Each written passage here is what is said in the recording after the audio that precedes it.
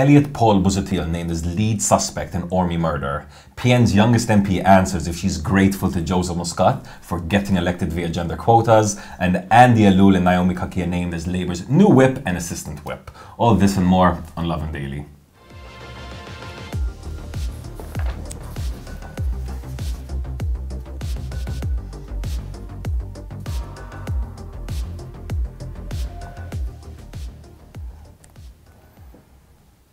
Good evening, Malta and Gozo. Jonathan Chile here, joined by Yannick Potch. We've got the latest updates from a shocking new murder in Ormy, as well as the latest from Malta's political scene. Yannick is here with details on today's top story. Yeah, so Elliot Paul Busuttil has been named as the main suspect in the murder of Mario Farrugia.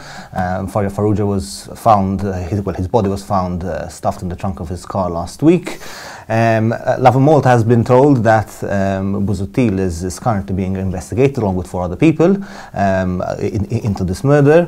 Mario Farrugia was discovered dead after having been reported missing about a week earlier. So Elliot Paul Busuttil has a history of crime. It seems he was charged in August 2020 with stabbing a man in Ta'ali. He pleaded not guilty to that, and the case is still ongoing. He also has a history of crime, as we said. He's found guilty of drug trafficking and walking around with a knife while on bail back in 2018. As things stand, the motive for the murder is still unclear. It's a developing story. The police investigations are ongoing, but it's expected that at some point someone will be charged over this murder.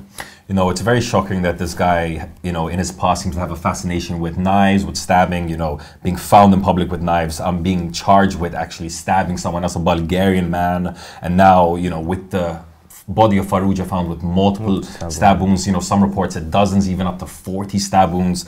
It seems like the pieces of the puzzle are coming together, but as Yannick said, this is still a developing story, so definitely stay tuned for more updates on this. Moving on to the second story, one of the biggest lightning rods I feel from the general election is Eve Borg-Bonello, the youngest MP in Malta, the 18-year-old PN MP. She was just here on Lovin Malta yesterday to speak to us kind of after getting elected, and how she felt about kind of the way she was elected. Gender quotas, a very controversial mechanism, and do let us know in the comments below what you think of gender quotas. But either way, one of the things that many people online were saying was listen, Eve, you've been very critical of former Prime Minister Joseph Muscat, the man that pushed gender quotas in, which is the mechanism that you got elected by. What would you say to Joseph Muscat, about this? What's your reaction to this kind of question? And yesterday, Borg-Bonello did not mince her words, saying very shortly but sweetly, "I'm not grateful to criminals." So make of that what you will. Obviously, former Prime Minister Joseph Muscat had to resign in 2019 as there was a lot of political fallout over a number of scandals and major questions. If you were going back, you've got everything from Egran to Panama Papers and so much more, Montenegro as well. So the fact that Borg-Bonello, got elected via a mechanism that he promoted doesn't mean that she's grateful at all to him. Yeah, fair enough. It doesn't necessarily mean that she needs to be. In a sense, yes, he was, as part of his government was pushed for this reform to actually happen and allowed her to get into Parliament. But that being said, there's absolutely no obligation on her part to be grateful to the former Prime Minister. She's definitely managed to get people talking about her. Well, it remains to be seen how good an MP she'll be. But so far, I suppose people are following. Moving on to our next story, again about Parliament. So the Parliamentary Secretary for Social Dialogue, Andy Alul, has been appointed Labour Party's Parliamentary Group Whip, while new MP Naomi Kakia has been appointed the Assistant Whip. The whip is essentially an MP that is tasked with ensuring that MPs follow the party line, especially when it comes to voting in Parliament. The appointments were made following a meeting of the parliamentary group chaired by Prime Minister Robert Abela. So Andy Alul will take on the role of whip from MP Glenn Bedingfield, who had the role since Robert Abela was elected in 2020. Previously, it was MP, now Minister Byron Camilleri. I wasn't aware that assistant whips were a thing, but it seems our Parliament is big enough now that it will require a fair bit of work to keep all MPs in order. Exactly. A quick reminder that Malta now has the largest parliament in its history. We have about 80 parliamentarians in it, which is much larger than ever before. Obviously, the gender quota mechanism we just mentioned is part of this. 12 female MPs were elected to parliament because of the gender quotas. So I guess now we do need an assistant whip. It'll be interesting to see kind of how Naomi Kaki and Andy Alul approach the role. Naomi's quite a new face. I know she worked with Julie Farrugia Portelli on some reforms, and Andy Alul is a lawyer, a bit of a technocrat as well. So let's see how they kind of approach these roles. Moving on to the fourth story.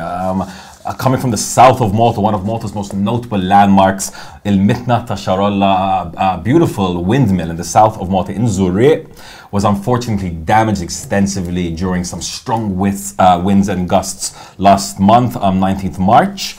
The damage was so extensive that now Minister for Public Works and Planning, Stefan Zunzo has pledged to give 10,000 euros to get the windmill back to its former glory. They're going to redesign the mill blades. They're going to have some new 30-foot poles, as well as some other structural changes. Now, just if you're not aware, this windmill was actually built in 1724 by Grandmaster de Velena. So, this is quite an old, ancient kind of structure, 300 years old. It was owned by the Order of St. John, so this is definitely something that, if we're protecting Malta's heritage, we definitely want to take care of. Yannick, you're from Zurich, right? I am. It's for as long as I can remember. I know that, the Mitna to be there. It's a lovely windmill. Was still functional. In fact, I remember just after it was damaged. Actually, I saw a couple of Facebook posts by people saying, this could have been avoided had the windmill been turned and been set in a certain way that the wind doesn't damage it. So hopefully, now that it's being fixed, to be fair, this has happened before. I do remember the windmill being damaged and being repaired. Hopefully, this time around, there might be more attention paid to kind of making sure that the next time there's severe wind, we don't end up with the damaged windmill. But yeah, great that they're fixing it so quickly after it was damaged. I do genuinely kind of want it back. I do miss seeing the blades there. And so yeah, great. Thank you very much. On to our final story. An international humanitarian organization has, that's dedicated to aiding refugees and migrants, has sent a message of solidarity and hope by delivering Easter egg chocolates to residents of Malta's migrant centres. So with Easter fast approaching, the organisation MOAS said that although it is currently deployed in the Ukraine, it couldn't forget migrants and in Malta's centres, and has therefore donated 250 Easter eggs as well as cereal bars and other cereal products to the residents at these centres. The organisation said it had donated them to all families and unaccompanied minors and basically people residing in the centres, saying, a show of support and gestures of kindness in such challenging times were very important and always meant a lot to people. It said Easter was a holiday for hope and solidarity, and said it hoped that this small gesture would bring some comfort and hope and maybe even a smile to the residents of these centres. Yeah, during these times when there's war in Ukraine and so many other crises, it's sometimes easy to forget that we actually have, people who have fleeing war and other kind of issues coming to Malta to find refuge and safety. It's easy to forget that they're there. If you're actually interested in this topic, Lovin Malta did a documentary last year called Far From Home, where we actually visited a number of migrant centres, met the men, women and children living there, hoping for a better future while finding solace in Malta. So definitely check that out. And if you do find it within your means, don't forget to donate, send some stuff over to the migrant centres. They're always appreciative of that. On the topic of food, and before we end today's episode of Lovin Daily, do not forget to stay tuned for our big announcement next week, next Wednesday, the 20th of April, 4/20. We're going to have some big news on Lovin Malta's epic foodie giveaway, where we'll be giving out over 5,000 euros worth of dinners in some of the best restaurants across Malta. You and one other lucky person can dine pretty much for free for a year at some of the best restaurants. If you're interested in this, if you're a foodie like I am, like many of us are here, stay tuned. Next Wednesday, we're going to have a big update. I think that brings us to the end of today's episode. Remember, tomorrow's a public holiday, Good Friday, so we will not be airing Lovin Daily. So from myself, Yannick, and the Lovin Malta team, have an Easter full of lovin'. What's up, Lovin Malta fam? It is midday, and in true annual April Fool's style, this is not a drill. Turn it up. The Lovin Malta Epic Foodie Giveaway, brought to you by Lovin Recommends 2022, is 100% real and set to launch. We will be revealing more details on how you can participate in the coming days, with over 100 restaurants and eateries already geared to tickle your taste buds. That's more than 100 meals worth over 5,000 euros of dinners for two. Stay tuned for instructions on how you and one friend could walk away with 1 year of eating out at every restaurant that's worth its weight in salt across the island. Keep your eyes peeled, your friends close, and be sure to work up a good appetite. The Epic Foodie Giveaway has just landed. Coming soon. Lovin Recommends.